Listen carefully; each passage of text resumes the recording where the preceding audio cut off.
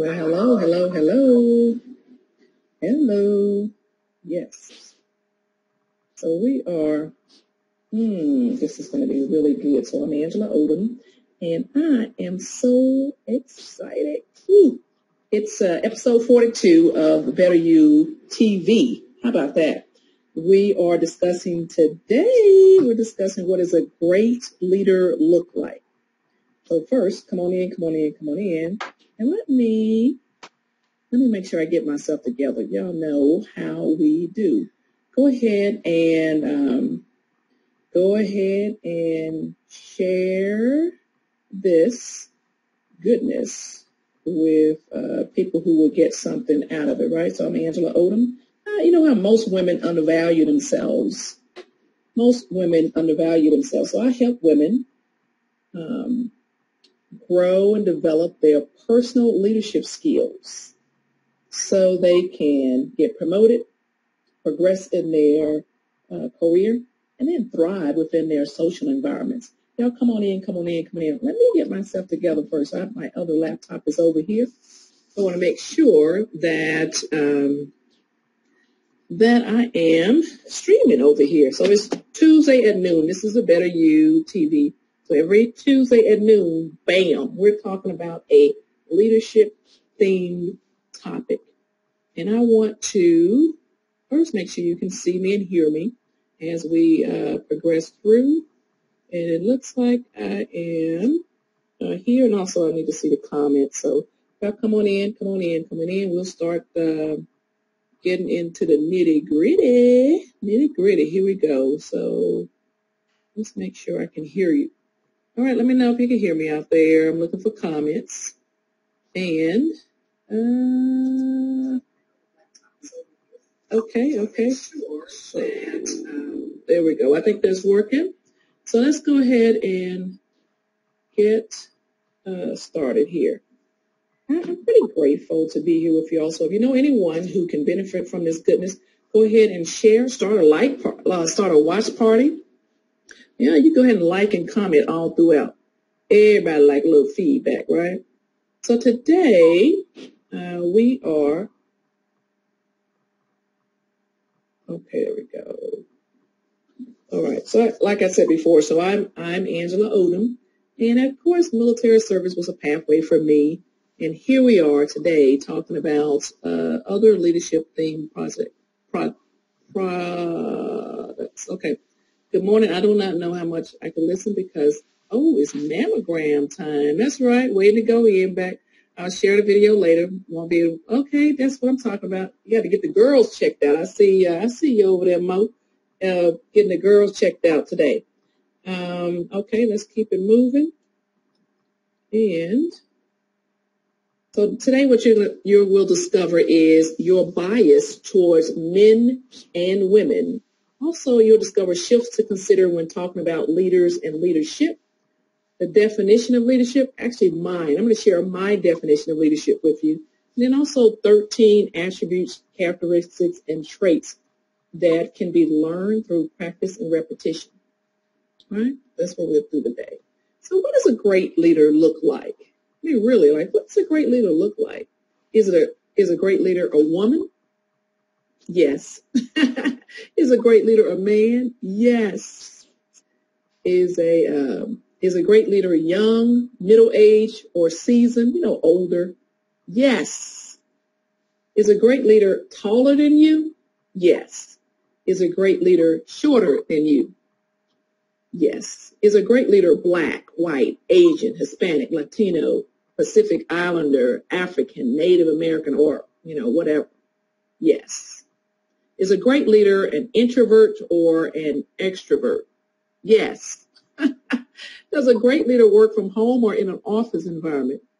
Yes. Is a great leader loud, or quiet? Yes. Is a great leader wealthy, rich, middle class, living below the poverty line, or dirt poor? Yes. So as I went through that list, what biases came up from you, for yourself? You were listening and saying, well, I don't know if a great leader might be rich or poor, if a great leader might be a man or a woman or black or white or whatever it is, someone working from home or not. What biases came up for you? And so if you were thinking anything besides yes, when those questions were rolling through, then type yes, Y-E-S. If anything was coming to your mind like, I don't know if that's a great leader or not. And it's okay because we all have some type of bias. We all do. So what does a great leader look like? And of course, this is Better You TV. I want you to just shift. And I mean like in your mind, in your concept, your perspective, your vantage point. I want you to shift, right? I want you to shift from considering whether someone is a woman, a man, boy, or girl. Shift from considering that, right? I want you to shift from considering whether someone is black, white, Asian, Hispanic, Latino, or other. Just shift from that. Shift away from that. Shift away from considering whether someone is tall, short, or wide. You notice I said wide, right?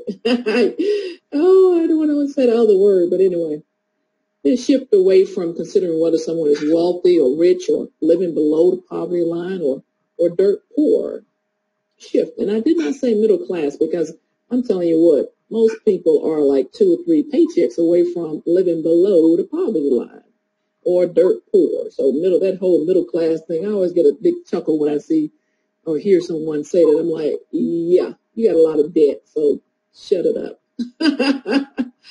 Oh, that's my own bias. You hear it coming out? So shift away from considering whether someone is wealthy or rich or living below the poverty line or dirt poor. You want to shift away from considering whether someone is an introvert or extrovert, right? You want to shift away from considering whether someone works from home or in a cubicle or in the C-suite, right? You want to go forward to considering whether someone is an effective or ineffective leader, because in the big scheme of things, that's what truly matters. Is a person effective or ineffective? You want to consider whether someone is influencing the outcomes or daily workflow. If they are influencing the outcomes of daily workflow, I'm not sure if how tall they are or their skin color or their background, their race or ethnicity. I messed that word up and it's okay. If that actually matters in the big scheme of things. Now, do we consider it anyway? Because, in America, we got all kind of stuff coming at us, right? But I want you to step back and I want you to consider whether someone is influencing the outcomes or daily workflow. Because really, this perspective will allow you and me, and we just focus on results, right? The end game. And of course, the process of getting there matters so much, but we're sometimes clouded by all kind of other things that, quite frankly, don't matter. So type shift if you are open to these considerations. And I know some of you are in places where you cannot, type right now. But if you're watching this on a replay, then you do the same thing. Type in shift. And for the folks who are watching live, I'm looking for shift. Or maybe you're not, and it's okay. So what does a great leader look like? When discussing any topic, the first thing we want to do is we want to define it. Because sometimes we're actually talking past one another, right? We're talking past one another. And I said, I thought you meant, I didn't understand that. When you first said that, I thought you were talking about A, B, and C. So the first thing you want to do is you want to define the topic when you're talking to people. Especially if you just meet someone, you say, yeah, this is what I mean by that. And it's, that's how it might come out. This is, defining the thing. It really just helps with the communication process, because based on distractions or, experiences and backgrounds, dialect, all these things, we could say a word and someone could interpret it to mean something else based on the way they see it, right? So first thing you do is you define as you're talking. You define that thing. And so for me, I know for sure if I was able to ask 10 people to define leader or leadership, then guess what we're going to do? We're going to get 10 different answers. We're going to get 10 different answers when we ask this question. Say, hey, so what do you mean by leader? What's leadership for you? Then everybody's got their own opinion based on their own experience, right? And so for me, this is Angie Odom's definition. Leadership is a process of influencing others to attain specified and unspecified goals. That's the way I see it, right? And so yours might be a little different. You might add a different word. You're like, why you say attain instead of this? Why you say what? So I believe it's a process. I believe leadership is a process. Okay. So I'm not sure what your definition is, but you can type process if you're open to my definition. If you're open to it, just type process.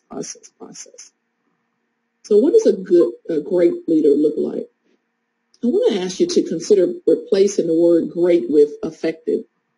And, I've heard, of course, the book says going from good to great, and you hear people say good, bad, ugly, or whatever it is in regards to people that are in positions of authority.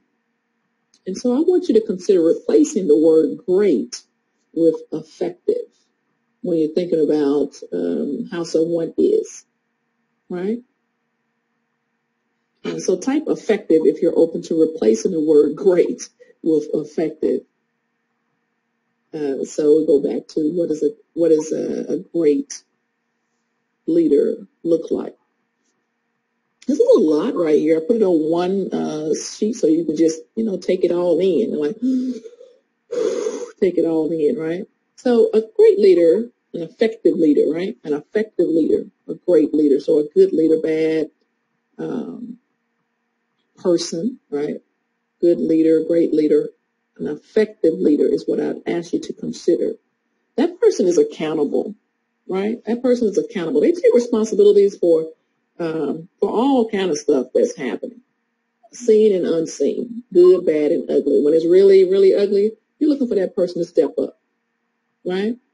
That person is future oriented, and that means that person is able to consider and focus on the long term and look at the impact of decisions and choices right now. Then they're looking for what developmental needs are in line for their employees, for the organization. They're looking long term, right? And also they're positive. They can seek opportunity and valuable lessons in all experiences. Like when something happens, it's like, ooh, that was but ugly. And then, the leader, the effective leader, the one that I mostly respect is the one that say, you know what? Yeah, so that happened.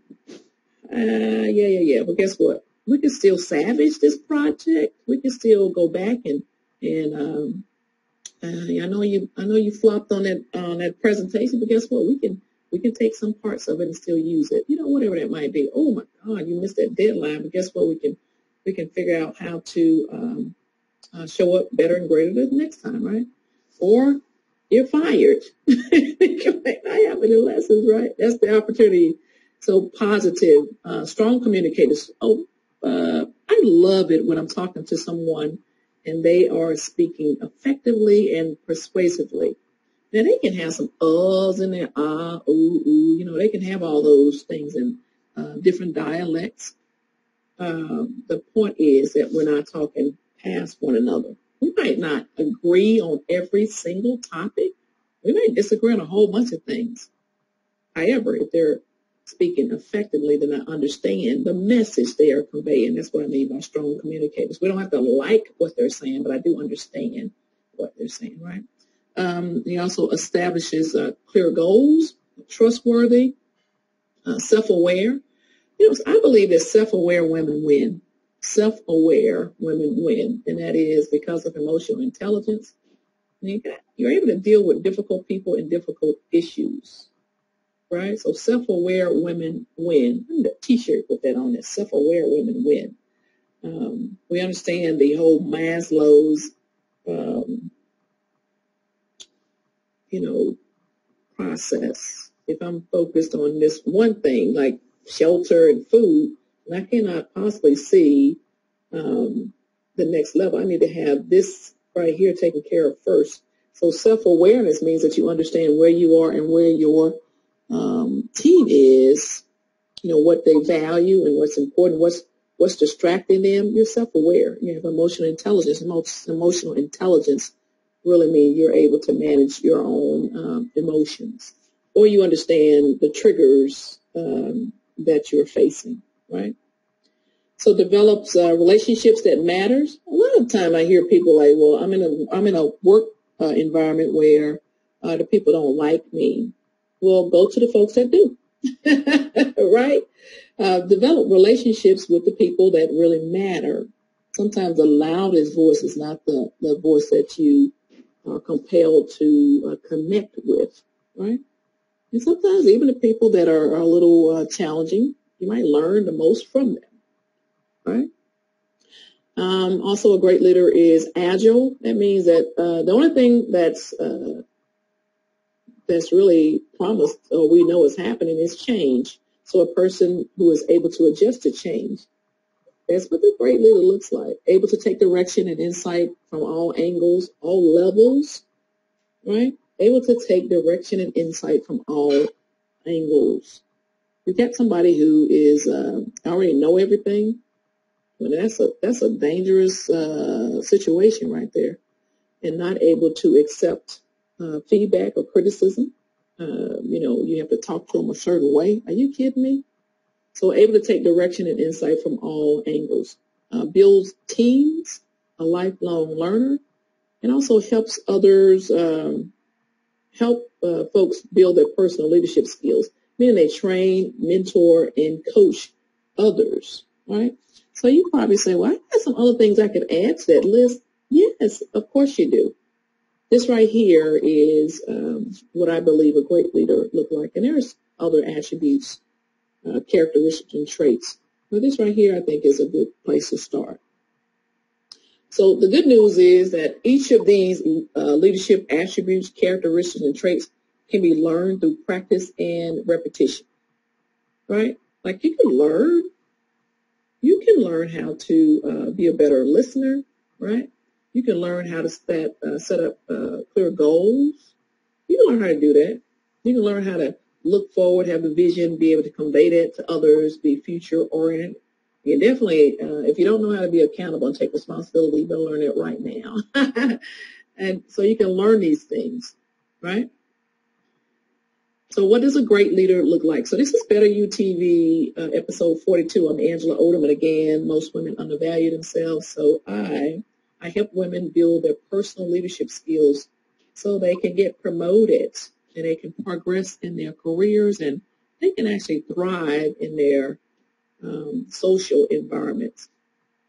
And that's what I do. So what I shared today was your bias towards men and women. So you might not have written it down, but I know something came up for you like, I don't know if that type of person is a great leader. And that might be a bias that you have. I did provide some things I'd like you to shift away from when talking about leaders and leadership. And also I shared my definition of leadership. And, again, if we talk to 10 different people, then guess what? We got 10 different variations of the definition of leadership. And when we start any conversation, you want to first establish a definition for what you're talking about, or, a basis from which both of you can go as you're having a conversation back and forth. And then also attributes, characteristics, and traits that can be learned through practice and repetition. What do you think of that? I think that was pretty cool, right? So for the people who are like, you know what? That was pretty interesting. I like the way you presented that. We're going to do a leadership communication, a 3-day live stream training on November 5th through the 7th. And we'll start at 7 p.m. Eastern Standard Time, 7 p.m. Eastern Standard Time. Leadership communication, that'll be, a little old me. And we'll go through that and get a clear understanding of leadership communication. right? So you'll go ahead and join us in the Better You Project, the community, which is a closed group, right? So go ahead and join us there now. Again, if you like this and you want more, then join us in the Better You Project community. And of course, it's just the Better You Project. You just go right there to the Facebook group. And for the folks who can benefit from the goodness on the Better You TV for women leaders, go ahead and share, start a watch party, like and comment. And we'll see you on Tuesday at noon on the Better You TV with Angela Odom. Be sure to join us on November 5th at 7 p.m., November 5th, 6th, and 7th at 7 p.m., and we'll go through leadership communication. It'll be a 3-day live stream training, right? All right, with that said, you all have a great rest of the day, and look for an effective leader today.